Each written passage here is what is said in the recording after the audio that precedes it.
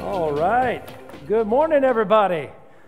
It is wonderful to see you guys. Thanks for being here. Week 2 and de-stressing your distress, okay?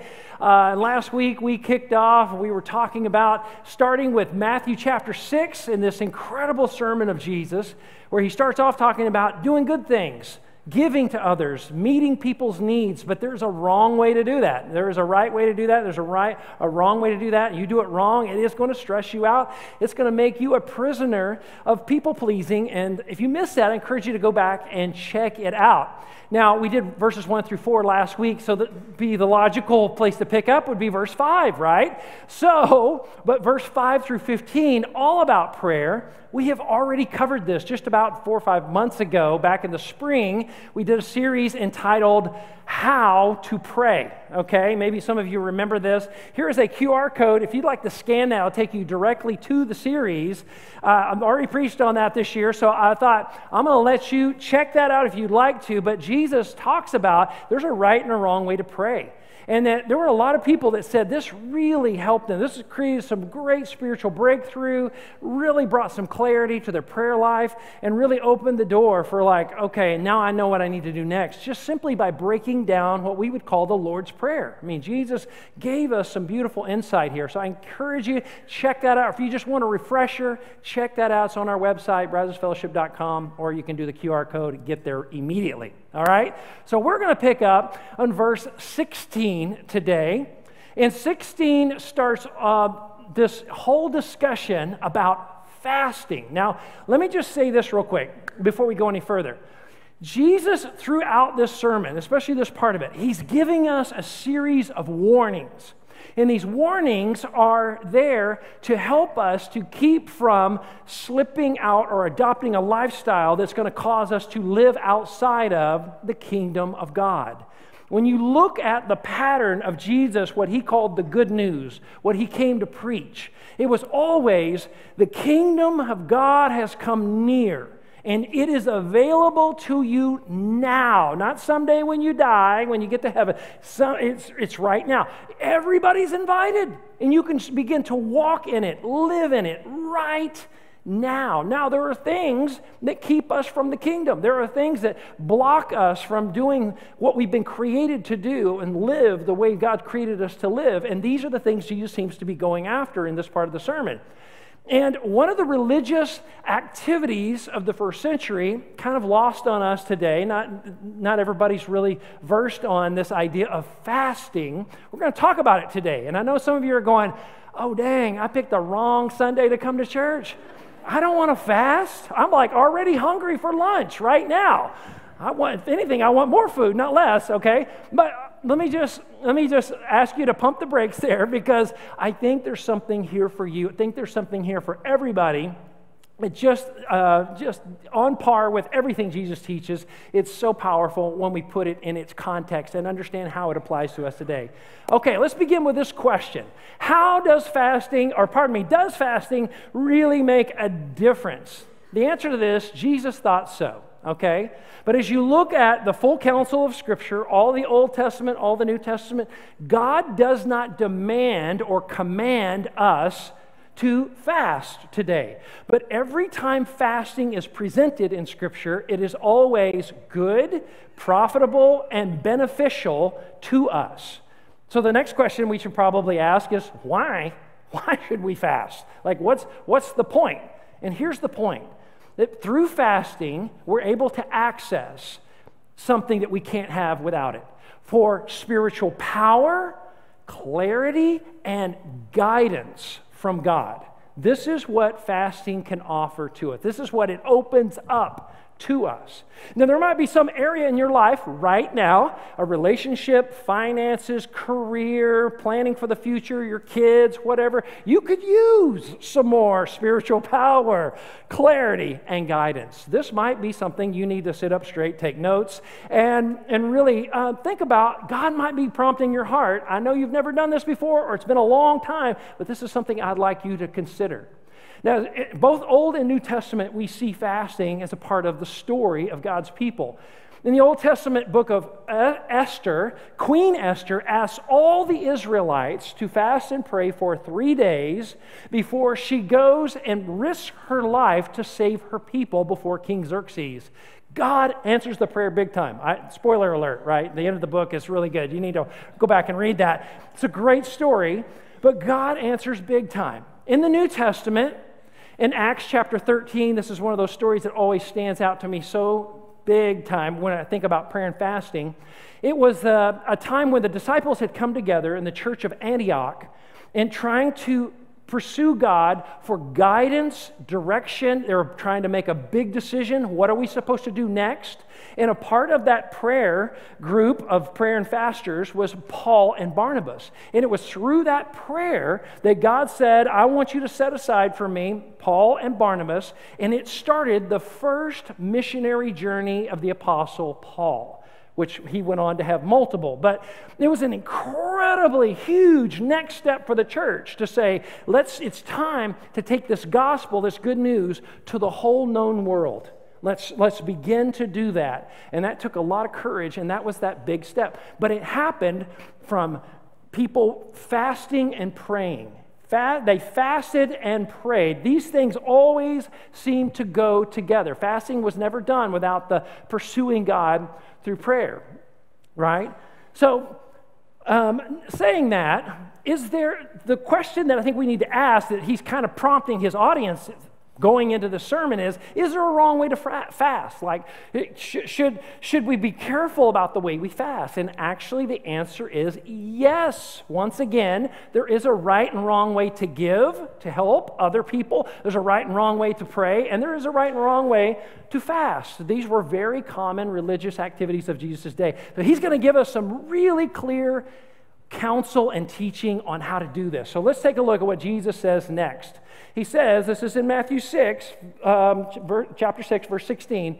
He says, and when you fast. Now, again, it's not a command, but Jesus' assumption is there's going to be a time in your life when you're going to need to fast. There's going to be times, there'll be seasons when you're going to need extra power, clarity, and guidance from God, and here's what you're to do, okay? He says, don't make it, let's say it together, don't make it obvious. Don't be overt with it, as the hypocrites do, right? Last week we kind of camped out on this word. This, from its original kind of etymological origins, was a word that meant actor, stage actor, somebody under a mask. Jesus single-handedly took this word that meant actor, and he made it into someone who is a deceiver, who has one face out here, but deep down, there's somebody else on the inside. And those people we still call hypocrites, right? They put on a good show, they perform really well, but their heart is really not in it, right? And he's saying, and he's talking about the Pharisees, the religious Jewish leaders of his day. He's saying, don't do it like the hypocrites. So what did the hypocrites do that was so wrong about their fasting? For they try to look miserable and disheveled, so people will, let's say it together, will admire them for their fasting. It's just like, oh man, it's tough being this holy. Woo!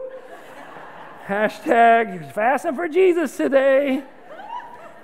I hope I get a lot of likes, comments, followers off of that. Jesus is saying, whoa, pump the brake. That is not the right reason. Because your audience has shifted from God to whom? People. You're doing it for them. Jesus is saying that's the wrong way to do it. And as a matter of fact, it's not just wrong, it will stress you out. It will make you an anxiety-ridden person because people are fickle. People are here today, gone tomorrow. They will not. It is a horrible object or purpose to live for, the approval, the applause of people. And Jesus is showing us, don't fall into, this is a trap, this is a rut that many people fall into. He says, so I tell you the truth, that is the only reward they will ever get. Jesus reminds us again, the audience we choose will derive the reward that we get. Whatever audience we're performing for, that is where our reward will come from. And we have to take a step back and say, okay, whether we're talking about fasting or any other religious activity, you're giving, you're helping, all these things could be good. They're all good things. But Jesus would say, I'm begging you to ask the question, who is your audience? Who are you really doing it for? Whose eye are you hoping to capture by these activities? Later, the Apostle Paul, I think in Colossians and in Galatians, he takes this idea and he presents this new Greek word that means to give eye service. You're just doing this because their eye is on you. In other words, you have become a slave to the eyes of people. You're not going to do, or you are going to do things just because you think, well, somebody's watching. Jesus says, don't live like that. That you want to be a person with anxiety that has to be medicated for it, you're constantly thinking about, what are other people thinking, and do they approve, and are they okay with what I'm doing? Jesus, as we looked at last week, he's like, I love all you people, but I do not entrust my heart, my approval, my affirmation from you. I perform only for an audience of one. I have come only to please the one who sent me, God himself. And you would be wise to follow in my footsteps. The moment you make people the audience of your life, it is a crazy maker. And you will find it's impossible, first of all, and you will drive yourself into the ground trying to make it possible. And so, who is your audience? Whose eye is really on you? Jesus goes on to say in verse 17, he says, but when you fast, here he says it again, not if, but when you fast, and he's talking to his followers. If you consider yourself a Christ follower, a Christian, you're a disciple of Jesus, this is for you. If you're still considering it, he's going to show us the right way to do it. But when you fast, he's like, comb your hair, wash your face. Like, it's just so practical. It's so like, that just makes sense. Do your regular routine. Don't look disheveled. Don't look miserable. Don't try to garner the attention of other people through your religious activity. Do it only and completely unto God. Then, if you do it like that, then no one will notice that you're fasting. Like, that's a good thing. Except your Father, who knows what you do, who knows what you do in, let's say it together, in private. Now, that might make some of us nervous. He knows everything I do in private. Yes, he knows everywhere you go online. He knows everything you look at. He knows everything that comes out of your mouth, even when no one's around. He knows everything that you binge watch. He knows everything, and he loves you anyway. That ought to say a lot, right? He loves you anyway. He loves you so much. And your Father, who sees everything, he's going to reward you. And his reward, ladies and gentlemen, can never be taken away. Never be taken away. It's not fickle like people's reward. It's not an applause that you get for a little while, a few comments. And those are wonderful. That's nice. Just don't do it for that, right? That's wonderful. He's just saying this is no way to live, and this is not a kingdom way to live. Now, let me give you a quick history for Israel in terms of their history with fasting, just to kind of catch you up to speed.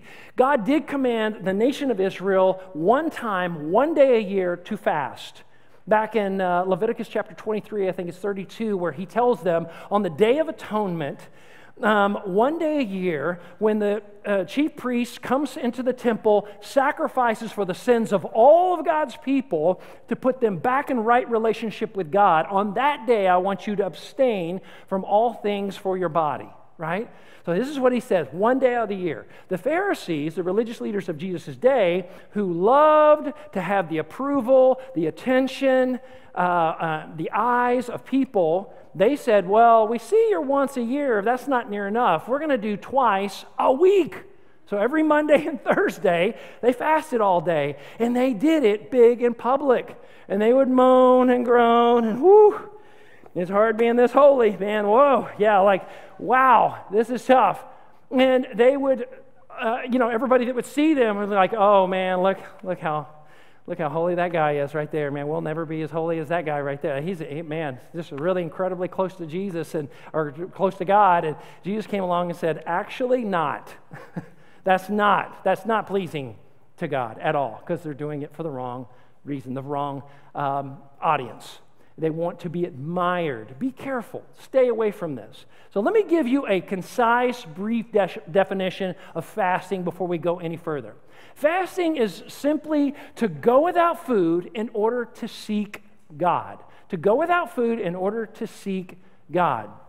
Now, I tell you that to say, because sometimes I hear people say, hey, Pastor Will, I'm fasting. I'm fasting from my cell phone, social media, the TV, online shopping. I hear this sometimes, and that's great stuff, right? But that, technically, biblically speaking, is not fasting. That's abstinence. That's abstaining from something. It's also a very powerful and really great spiritual practice, but it's not technically fasting. Fasting is simply denying your body food, right? It's denying your body. It's not giving your body, your flesh, what it wants in the moment.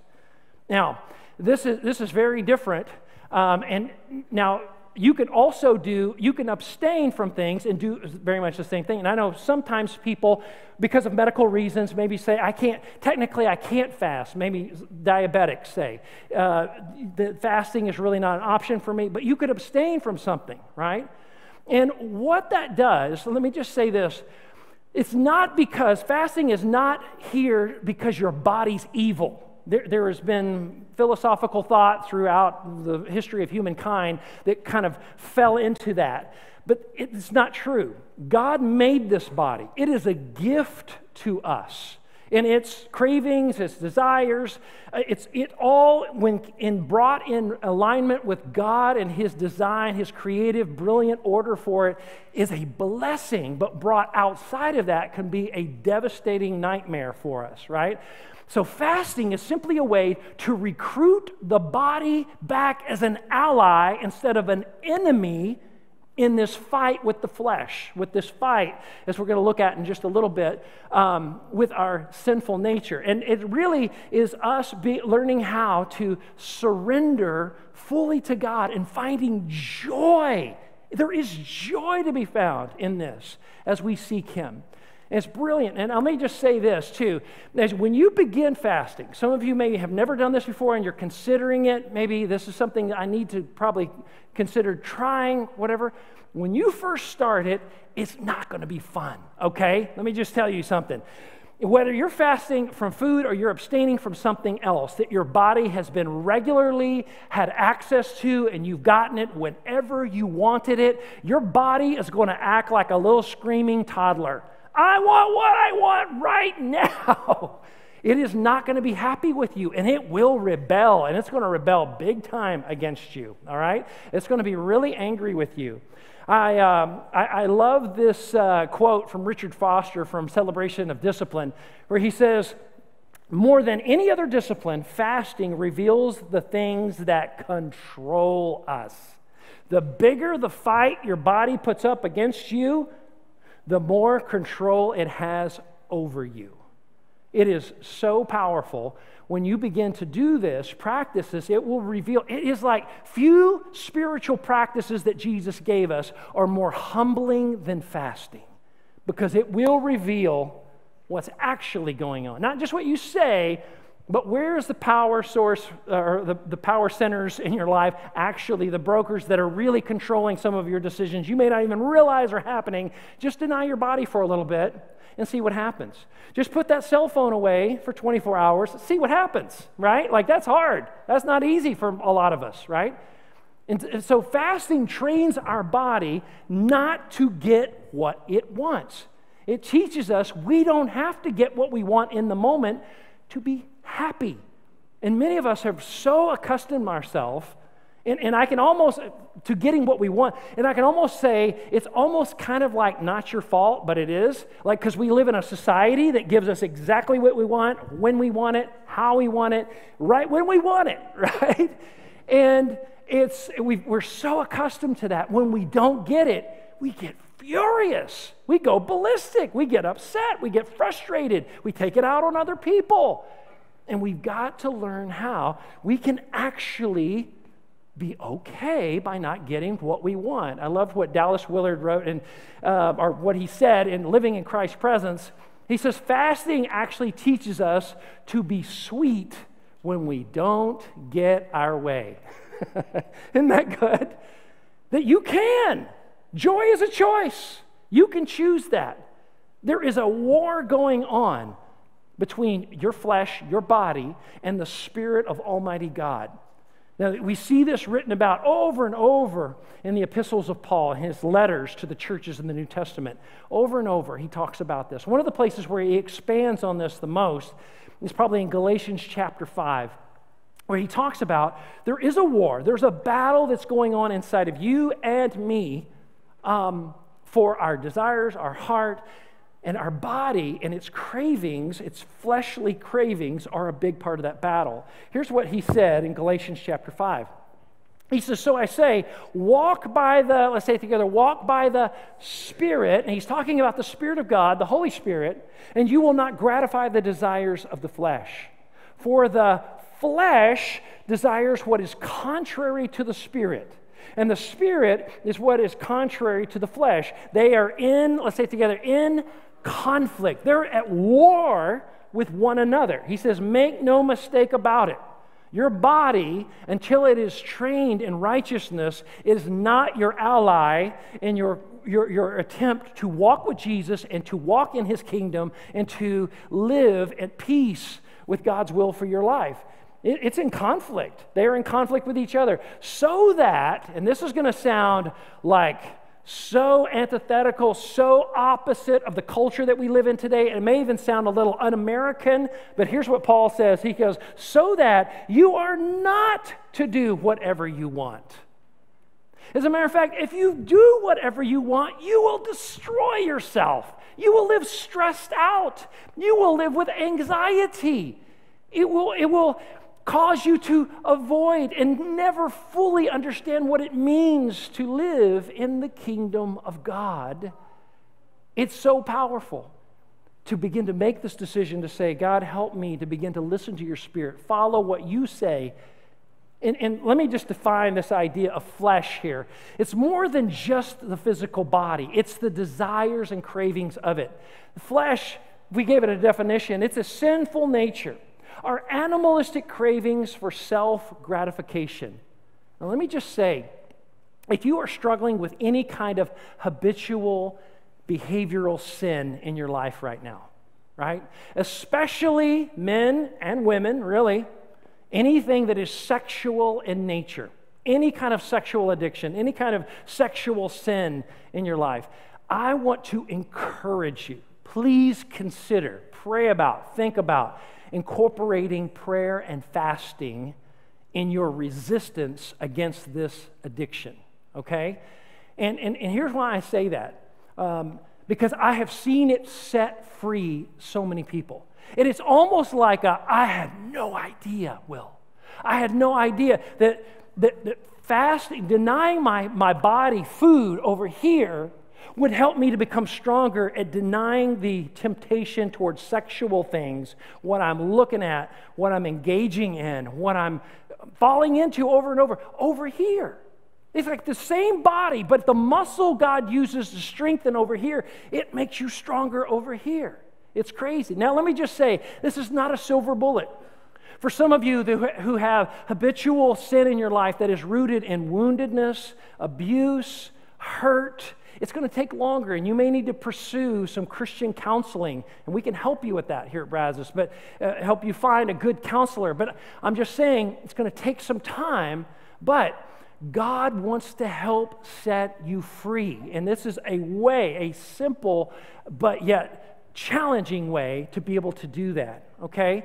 And what's interesting, Jesus didn't just teach this, he modeled it.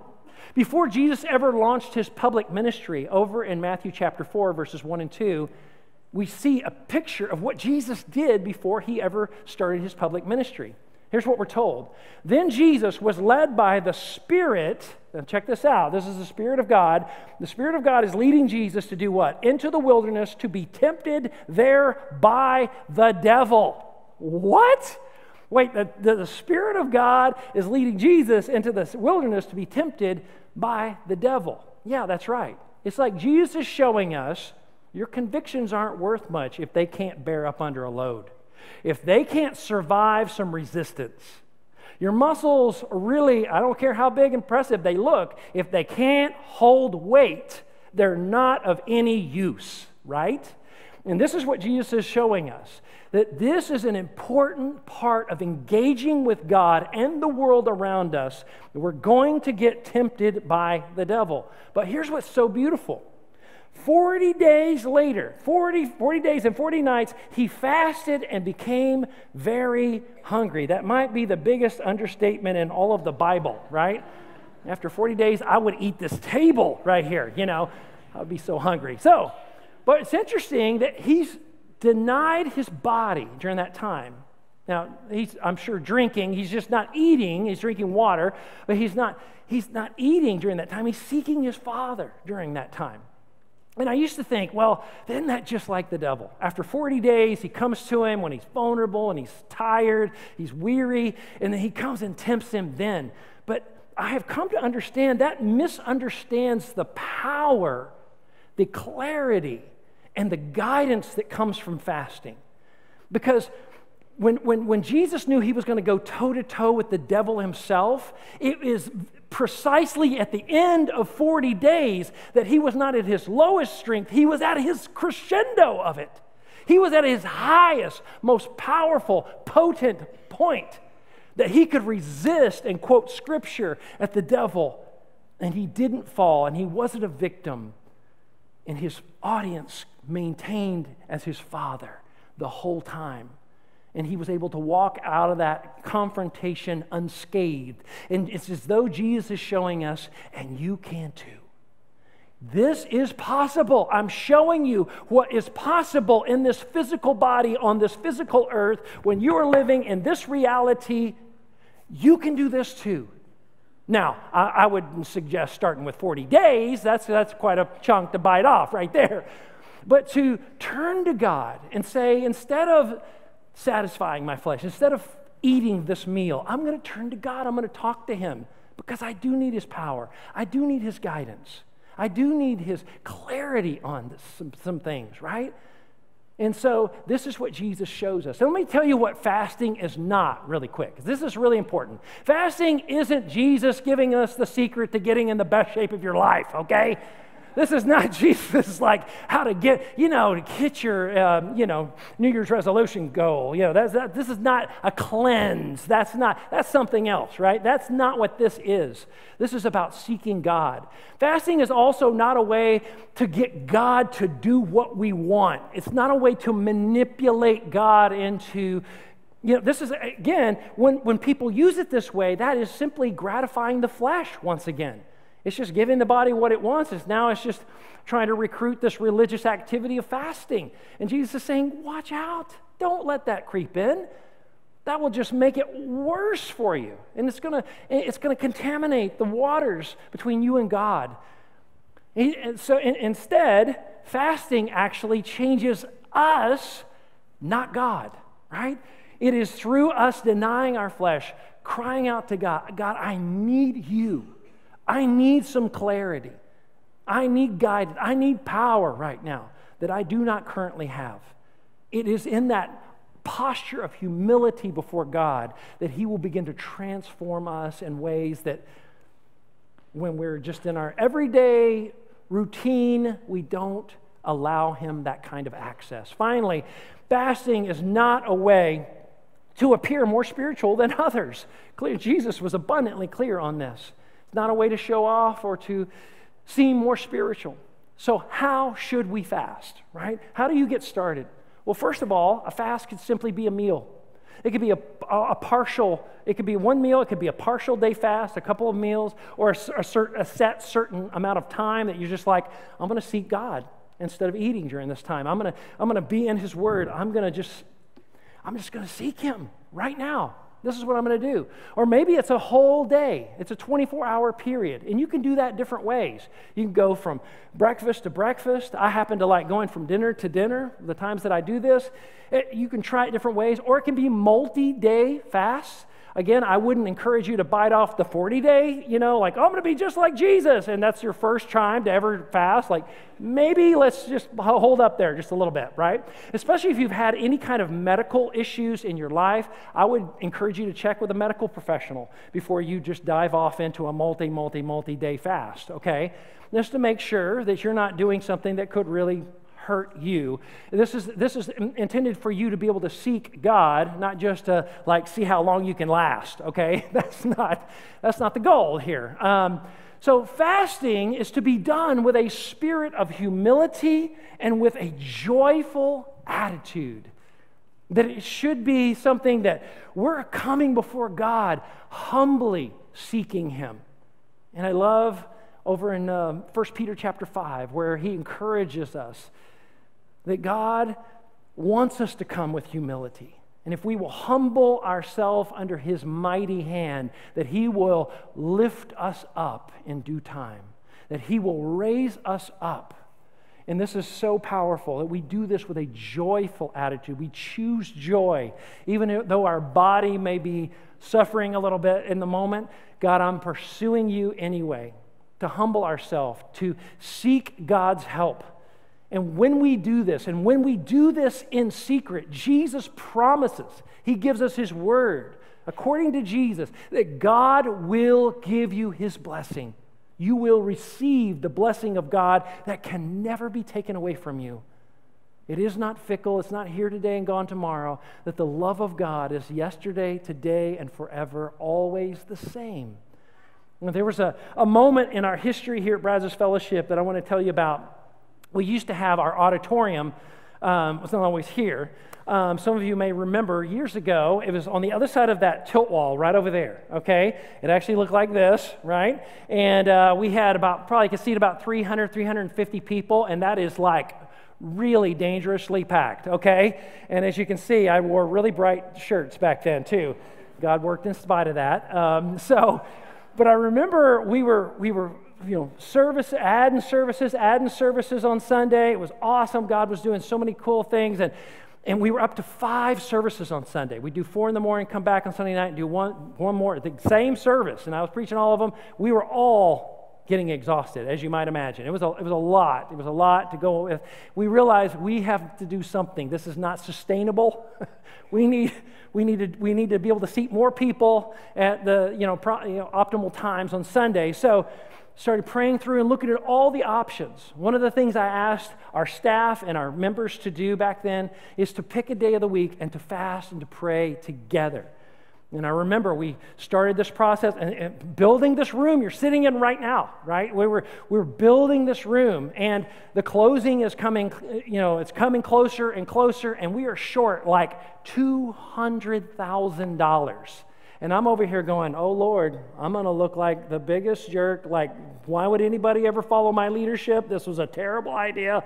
I'm probably oversharing right now. I'm sure you've had moments like that, though, right? You can relate. It's when you haven't seen it all come through, and like the cliff is coming soon, and you're going to have to jump. And it's like, I hope, Lord, you're going to catch us. And we were praying and we were fasting. And in the nick of time, God provided every dime we needed. And we're obviously sitting in the building now. Kind of, you probably figured out the end of the story. But God provided. He blessed. He made it possible. And that where it used to be an auditorium, now it's all these classrooms for these beautiful kids that are being taught about the Word of God and how Jesus loves them. And it's just awesome to see how He has done this, but it was a moment of, God, we don't know the way forward. We need your power. We need your clarity. We need your guidance. My question for you is, Where might you need that today? You see, fasting unclutters and de-stresses your spirit from the things of this world and makes you sensitive to the things of God. That's what it does for us. You see, Jesus thought that this was so incredibly important and so appropriate for every generation that you would know about how to do this. So, what are you facing right now? What are you facing right now that could be massively improved by seeking God through prayer and fasting? Maybe there's something in your life where you've been struggling with your flesh, your body, your desires, your fleshly desires, instant gratification for a long time. And you've come to the conclusion, I can't fix this on my own. I need God's help. I'm not going to be able to create this breakthrough in my own power. I need God's help for that breakthrough. Where is that happening for you right now? This is such an important question for you to be able to ask and to be able to apply what we've talked about today to what you're going through, okay? And here's the prayer, the application prayer. I'm asking you to pray with me, is simply saying, Lord Jesus, show me where your teaching on fasting could benefit my life. Where does all this need to be brought to application in me? I commit to deny my flesh in order to seek you, to gain power, clarity, and guidance from God. I invite you into my life right now. To invite him in the middle of your situation. Invite him in the middle of a decision you've been trying to make. Invite him in the middle of a relationship that you know has not been God-honoring, or in the middle of a financial stress that you feel, career stress, your kids, your parents, any number of things that could be causing this. And it's time. God's saying, I'm here. I'm available. But you got to seek me. You need to take the step so that I can speak to you. What do you say? Would you be willing to do it? I want to ask you right now, if you would, bow with me in prayer. And I want to pray for you. And I want to ask you to pray for yourself. That even in this prayer, for those of you who have never started a relationship with Jesus Christ, that you could begin that relationship with him right here, right now. All across this room right now, God, I pray for every single person who is going through a struggle. There's been an ongoing fight in their heart and their mind. Maybe it's not feeling enough. Maybe it's not performing well enough, not being successful enough, smart enough, good-looking enough, spiritual enough.